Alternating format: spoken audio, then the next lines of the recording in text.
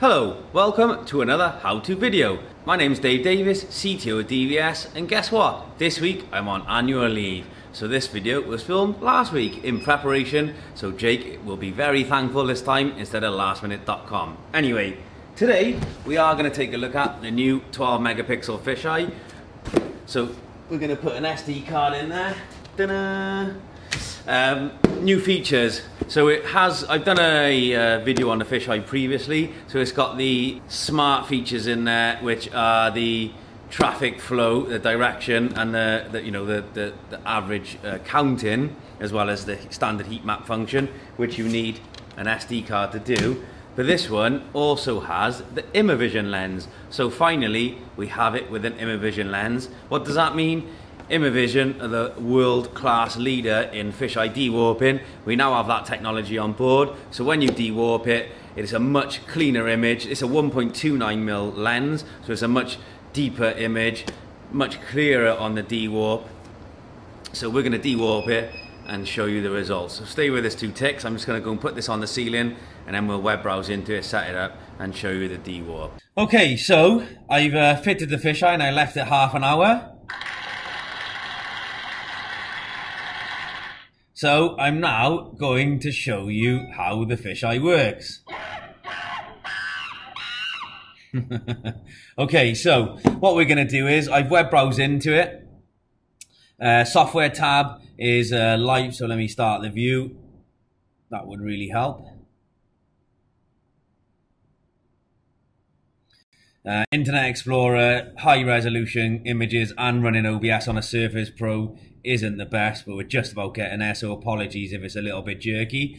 So we fitted the fisheye, lovely wide view. This new 1.29mm lens really does make a big difference with the Immervision, so well done guys for teaming up with Immervision. Software tab allows us to live dewarp, so I web browse in, select the dewarp option, and you can see when I tilt this full up, you can see the ceiling tiles there. So the dewarp is much better than it ever was on the previous models with this lens. Under the hardware tab, that's what we select when we want to add it to a recorder. So it's a ceiling mount and the main fisheye, but I could change it to fisheye plus 3 PTZs. It would reboot and then I can add it to an NVR. What I would say is, if you do dewarp it and then add it to an NVR, you're going to get a 6 megapixel fisheye stream and 3 1080p images on the PTZs. If you then have to go and dewarp the fisheye to get any evidence, you're dewarping 6 meg instead of 12 megapixel, so the dewarp will be a much lower quality. So always advise, so a DVS tip is always record it at 12 megapixel and then retrospectively dewarp using IMS 4200 or the VS Player standalone. It will give you a much better result. Okay, so moving along in configuration. Standard Hikvision web browser functions, so I'm not going to go into detail on it, other than I've added an SD card and we've formatted that and left it for about an hour so we can put some data on there.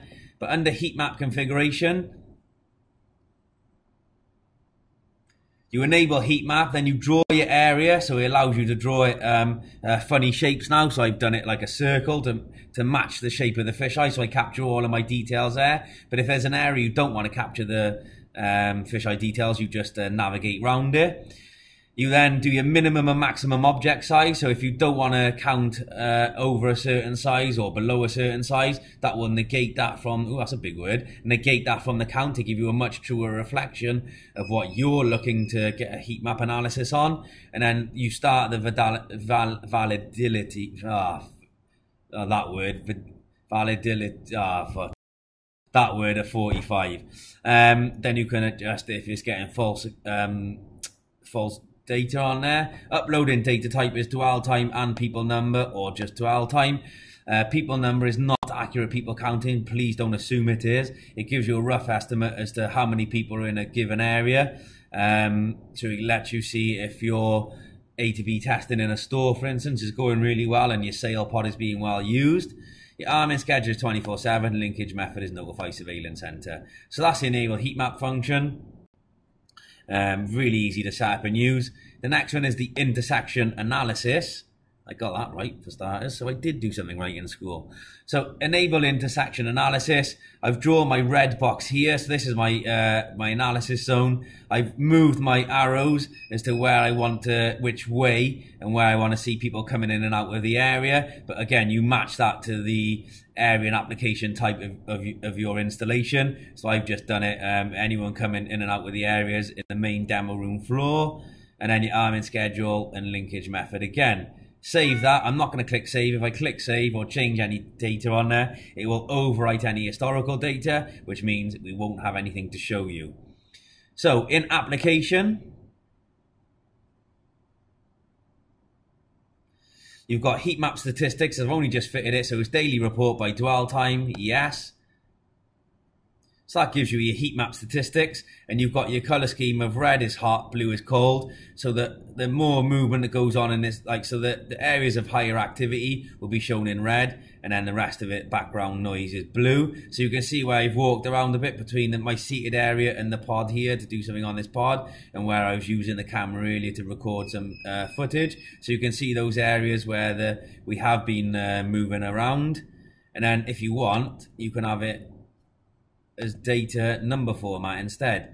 If you're really clever, you can understand that. You can export that and put it into your own system.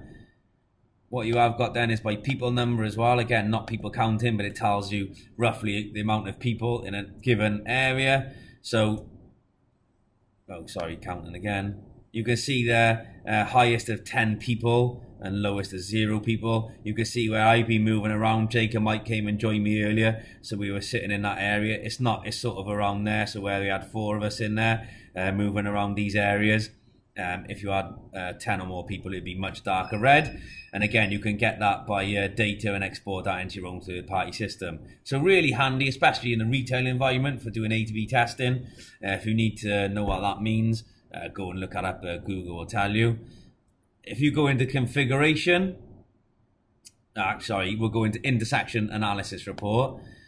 And this is where you get your flow from A, B, C, and D. So if you choose area A and count in, you can see the people went A in, A out, A in, B out, A in, C out. So you can see the way people are moving into an area and back out of an area, into an area and back out of an area. So you can start to see the path maps of where people are coming into your store or coming into an area and back out again. So you can sort of build up a much better idea of how people move through your store. Again, that's from A. So if we go B, you can see the areas there.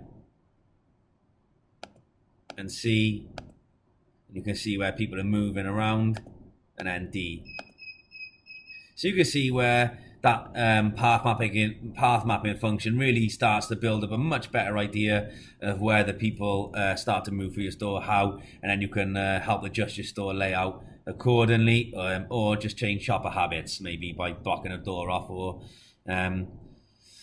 implanting a chip in their head and telling them they have to buy all the expensive products in area A. That's an easy way. Why wouldn't you do that, eh? Anyway, so that's the heat map and intersection analysis report. It was in the previous version, but we've now got the Immervision lens, which gives it much better dewarp, much better detail. So definitely enhances the product set. What we can show you quickly as well is the dewarp function in Hik-Central. So I'm going to open the Hik-Central client. I've updated to version 1.4. If you don't know much about Hik-Central, I've done a separate how-to video on Hik-Central. Please go and watch it. It's a really, really powerful VMS. Version 1.4 is even more powerful than any other version we've had. It really is started to keep up with the big boys. Really powerful. Lots of bolt-in licenses for different things. Go check it out. If you've got any questions, come and ask us at DVS.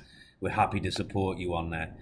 Under monitoring and the 4K, we're going to choose our camera. So that's our fisheye. You can see it's a much wider, you can already see the ceiling tiles within the field of view. The older version would have been about here, so you're getting a good scope more within this. If I do dewarp on it, and then if I move that like that, bold dewarp, zoom in, and then we can manipulate the view so it's much easier on the eye, this bold dewarp. And again, you can zoom in further and then manipulate that round any way you want. So you can see using the VMS, the dewarp is much enhanced compared to the old, and it's much easier on the eye compared to the old dewarp. And then we can zoom all the way out. And again, however you like to dewarp that, you can. So that's called bowl dewarp. Go and check it out. Again, it's available within Hik-Central client. I'm going to stop that.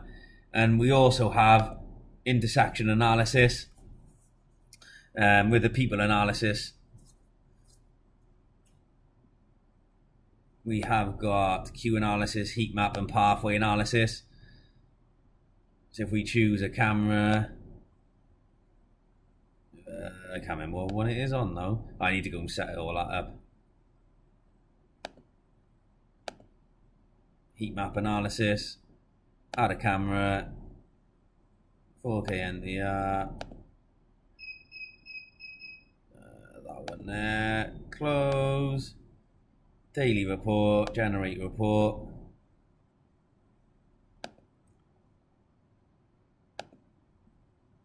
There we go. We can get it in that report through Hik-Central as well. So it's a similar thing, or you can get it in graph type.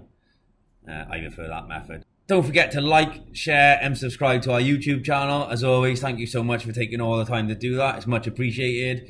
We try to answer all the inquiries as they come in. Again, I'm off on my holidays next week, so I shall see you on the week after, on my return.